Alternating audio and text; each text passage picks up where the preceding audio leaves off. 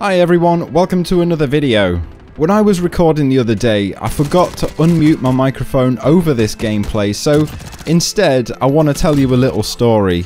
Recently I've been playing a lot more Battlefield 1 and Battlefield 5 because anything to do with World War 1 and World War 2 just tickles my history button. But also because I needed to take a break from Warzone thanks to the cheaters and the SBMM, but after playing these games for a while, I thought I'd bring a World War II loadout into Warzone and see how it goes. So today I'm using the PPSH and the Kar98 as soon as I get my loadout. But the story that I want to be talking to you about is about a man named Sidney Bates who received the Victoria Cross during World War II. And what the Victoria Cross is, it's the highest award you can be given for bravery in the face of the enemy. As I said, learning about World War II just tickles my fancy, so it all starts and ends with Sidney Bates, who was part of the Royal Norfolk Regiment in the British Army in World War II. He was born in Camberwell, London, and when the war broke out, he joined the army, but the day he earned the Victoria Cross was actually 4 years later on the 6th of August 1944 in France, just after D-Day. On that day, he was with his battalion in Sourdeval in France, when they were actually attacked by the 10th SS Panzer Division, which is basically massive tanks, artillery and anything else the Germans can throw at them.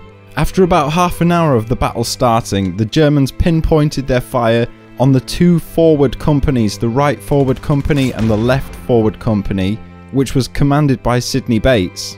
At that point they had suffered some casualties and the Germans were getting so close that they just stopped using artillery and tanks and started using machine guns and mortars.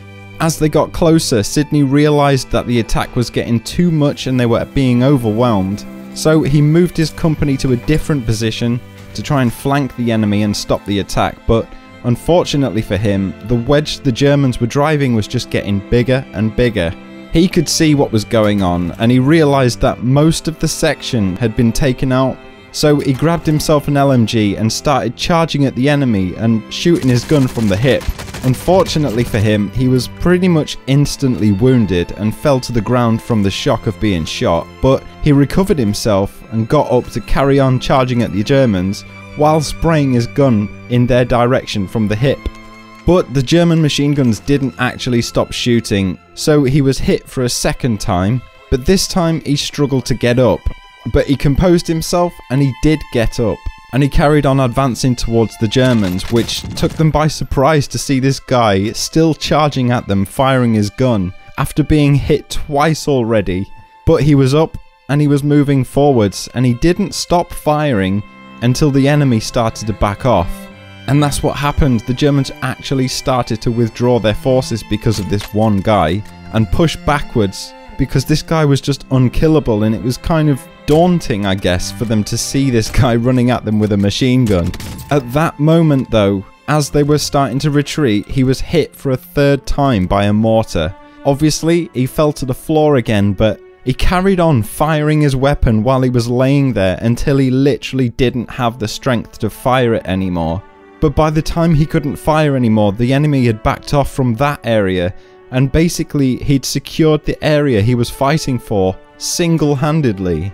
Shortly after that, he died in a barn that was turned into an aid station, but thanks to his absolute bravery and self-sacrifice, he single-handedly pushed the enemy back from his area and gave his life for it. And for that, he earned the highest honour a soldier can receive for bravery, the Victoria Cross. It's too bad really that he couldn't have received the medal while he was alive, but something tells me he didn't do that to bag himself a medal. I think he did it because he was trying to save the lives of his men that he had left. Think about it though, would you be brave enough to do the same sort of thing as he did? I don't think I'd be brave enough to do that, but in the heat of the moment, I'm sure being in a battle has some strange psychological effects on your mind, which makes you do things you wouldn't normally do and pull off some insanely brave stunts to save the life of your men. Anyway, I thought it was just a really interesting story of how a single brave man with a machine gun could get into the enemy's heads and stop their attack dead by laying his life on the line. A true inspiration for humanity in my opinion. Every single one of those soldiers that fought in World War II, whether they lived or died, they're heroes to me. and I thank them for their service during that time. Anyway, that's all I've got for you today. I hope you enjoyed this little story. Leave a like if you did, and I'll see you in the next video. Toodaloo!